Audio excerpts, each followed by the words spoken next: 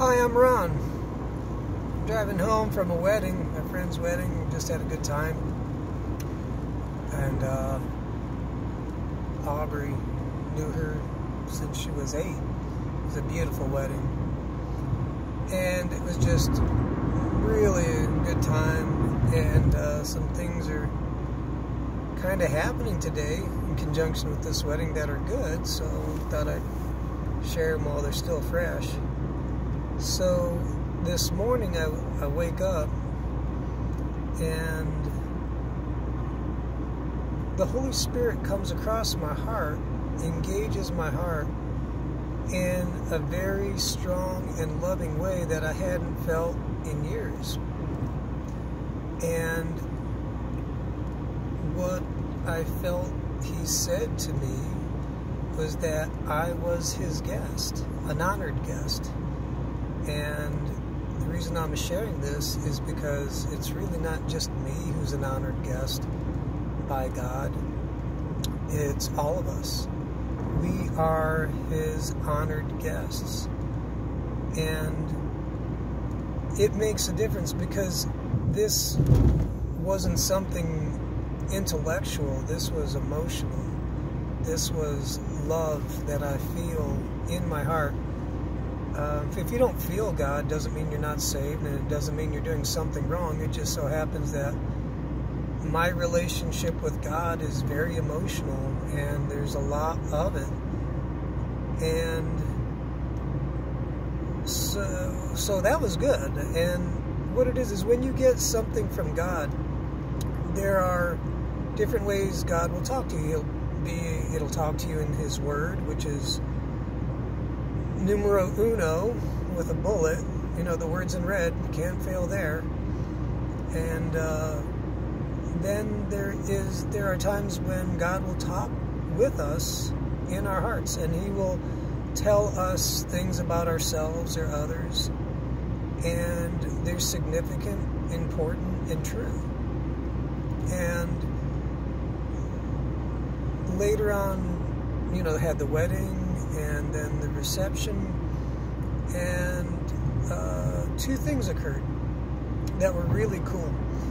A couple weeks ago, I had a dream where I was going up this mountain, kind of like hill, and it was a sunny day, and there were trees there, and it was just beautiful. And I was sitting next to a girl with long brown hair, and then she was on my left driving a vehicle, and I was kind of next to her, just sitting there. And then next to me on my right side was a Bible. I'm like, I wake up out of the dream, like, all right, this is interesting. And this had been going on for a couple weeks. It happened a couple weeks ago. And I was looking for the interpretation because I didn't know who this girl was, what did it mean. I just knew that every time I thought about the dream, it bore witness again in my spirit that this was God. And so go to the wedding, go to the reception, and at the reception, at the table I'm sitting at with my friends, one of my friends brings one of their friends, and it's one of my friend's daughter's friends, so she's about 20-something. She's got the long brown hair. And I'm like, all right, this is interesting. So I'm like, Lord, what you got going on here? Because I really don't know. So I start talking to Sarah, is the girl that my friend's daughter who brought her other friend. And we were just talking, and she had mentioned Sarah had mentioned that her friend had strong anxiety disorders and stuff like that. And I'm like, oh, well, I got healed of a spirit of depression, and I've had anxiety. It was a spirit. It wasn't chemical. And by the way, if you're getting treated for stuff like that and you're using meds, great, keep doing it. If you're seeing a psychologist or whatever, great, keep doing it. But in conjunction with that, now that we got the disclaimer out of the way, so Sarah tells me about her friend having like profound social anxiety and stuff like that. And it starts to click in my brain, like, okay, this girl was the girl in the dream And in the dream, I was going up a hill. Now, the wedding was I was outside, and it was like an amphitheater. And in this amphitheater, there was these large trees, and it was a sunny day, just like in the dream. I'm like, oh, let's put two and two together. We had the wedding location with the trees and the lighting, and then we got the girl that I saw in the dream. Hey, might be a God moment, and since I was delivered of depression and anxiety, it might be her turn. So at the reception, we're all sitting together, and I kind of go, sit by this girl and start talking socially with her, and I'm like, hey, and it's going to sound odd in the video, but it wasn't odd in the moment, because it was just a natural progression, and it was a good timing, and God's presence was there, so it wasn't weird.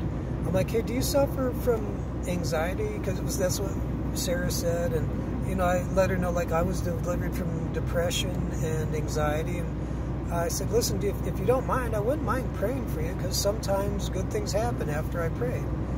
And she just about starts crying, and not in a bad way. By the way, it looks beautiful out here. I got to show you guys. Driving home. Anyhow, I have to show you that. It was beautiful. So she just about starts crying in a good way. She goes, listen, I was just praying and asking God if I was too far away, and if I was, too far out there. And I just kindly and calmly said, no, you're not. She goes, I know, but it was just something that was trying to creep in her head. So I talk to her, I give her the rundown on identity in Christ. Basically, we are His beloved, His sacrifice makes us whole, and that we don't deny that we encounter things like depression or anxiety. We just deny their right to stay. If it's chemical, we're allowed to say by His stripes we're healed, and you keep praying that one. And if it's a spirit, you're allowed to take authority over it and to command it to leave. In conjunction with that, what I like to do, and I think it's pretty important, is you affirm identity that's true in Jesus. You affirm the truth, and you have them appropriate it. Like, you are beloved of God. You are the elect of God. You are His beloved.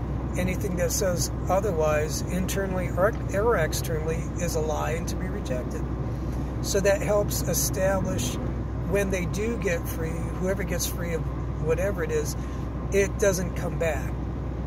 In the Bible it says, when a spirit leaves a house, if that house is empty, it comes back, finding it cleaned and swept, comes back in and brings 7 other more wicked than itself. So what you do is you fill yourself up with the identity of Christ, which is power. Jesus Christ is Jesus, the power of God, the Son of God. And you fill yourself up with the truth of God, so that when these thoughts try to come back, they can't, because the house is full. Your mind and heart, emotions are full of the truth that God loves me, and that anything that says otherwise can just shut up and get out. So I was able to pray for her, and that was cool. And then later on at the reception, I got to see one of my friends from Colorado, and she was talking about how expensive things are out there, and I felt, and it is an inspiration of faith. It is a gift of faith where you can. Jesus said, "Listen, if you speak to the mountain and you believe and you doubt not in your heart, you can get that mountain to go jump in the lake." Now, obviously, I'm paraphrasing, but it's in the Gospels. Basically, you can have that mountain just go throw itself in the ocean. So houses are expensive out in Colorado, and I felt a gift of faith for a house for my friends.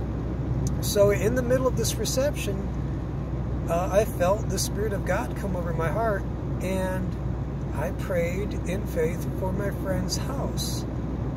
And it was a release of angels to go get their house and to provide for them economically so they can have a house.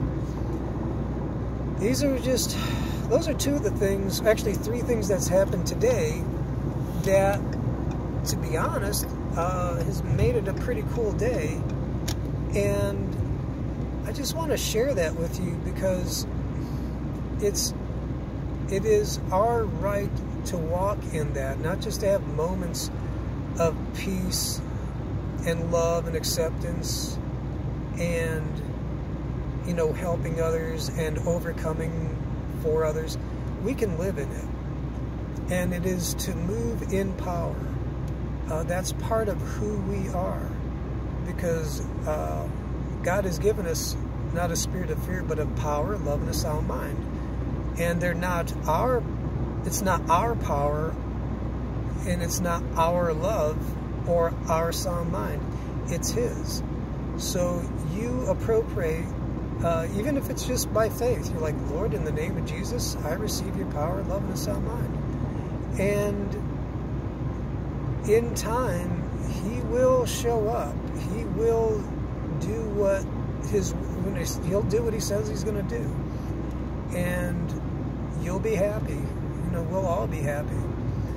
And when He shows up, He will look at us.